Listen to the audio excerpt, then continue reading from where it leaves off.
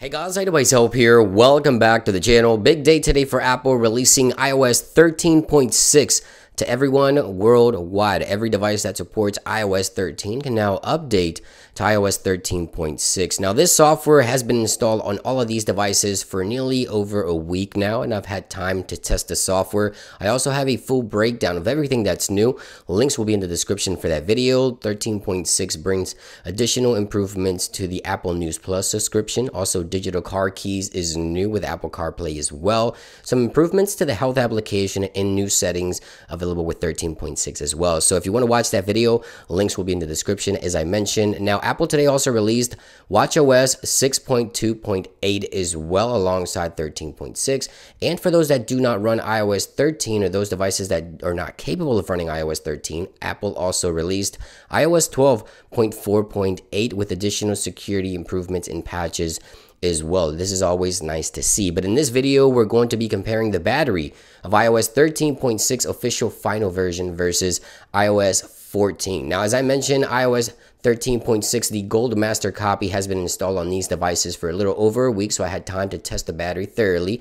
And in this video, we're going to have a full breakdown comparing all of these devices that you see here. Now, I wanted to break this down into two separate videos: Touch ID devices, then I'll do Face ID devices if you guys want to see that video as well. Now, the only Touch ID device that's not present here, was not tested, was the second generation SE, but everything else from iPhone SE first gen all the way up to iPhone 8 Plus was tested. Now, before we take a look at some of the results, now keep in mind these devices, they were all running brightness on the display to 70%. I used Siri to set every brightness to 70%.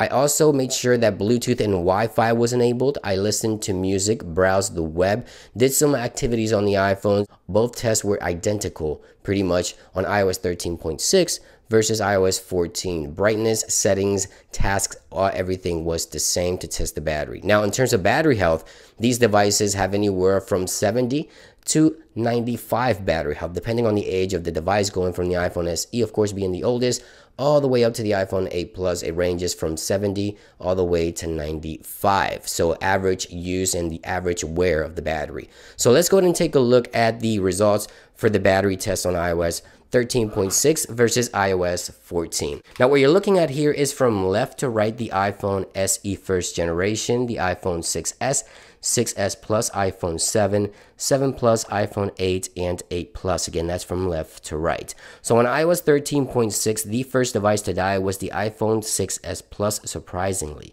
followed by the iPhone SE, then followed by the iPhone 7, followed then later by the iPhone 7 Plus, iPhone 8, iPhone 6S, and the champion was the iPhone 8 Plus, and then we jumped over to iOS 14, of course. Now, the results were a little bit different on iOS 14. iOS 13.6 outperformed iOS 14, and that's to be expected, but let's take a look here. The iPhone SE first generation had 5 hours and 33 minutes, but it was not the first device to die. The first device to die was actually the iPhone 6S Plus, once again, with 5 hours. Then followed by the iPhone SE, as I mentioned, coming in second.